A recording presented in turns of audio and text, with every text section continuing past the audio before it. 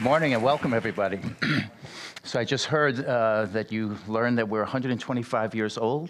Exactly 125 years and 2 months ago, 33 men met at the Cosmos Club, which at that point in time was right across from the White House. And they decided to create an institution for the purpose of exploring the world and sharing those stories with as many people as possible. So I often wonder if they could imagine a meeting like this happening today. Now, you know, on one hand, these were highly imaginative people. They were dreamers. They were incredibly curious. I mean, that's what their lives were about. And they quenched that curiosity by exploring. So maybe not, but maybe yes. And if so, back then, I think they would have thought about it as science fiction. Today, it's science. Apparently, back in October of 2012, there was a private meeting here at National Geographic on this subject. Now, I say private meeting because I was not invited.